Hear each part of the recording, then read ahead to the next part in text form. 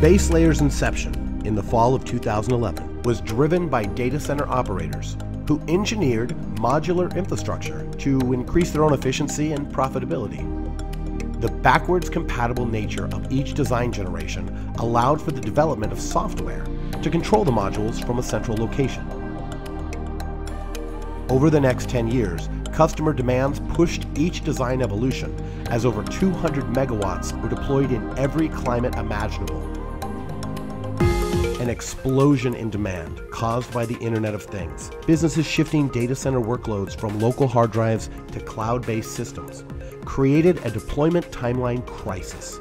Suddenly, the 2 to 5 year procurement cycle needed to happen in 90 days. BaseLayer was born with a vision of Lego-style modular elements that could snap together, allowing for the first time ever customers to be able to create their own design deployments in the most demanding locations.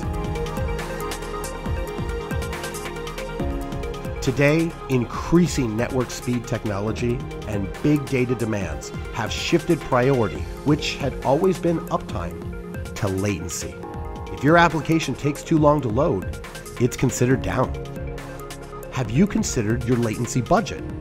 How many milliseconds can your application wait to load before it's considered offline? To increase speed, you must reduce the distance needed to travel.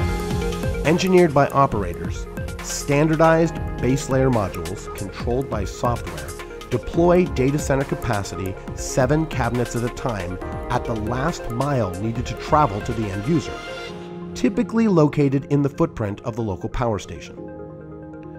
That moment when power meets data is the base layer of your technology.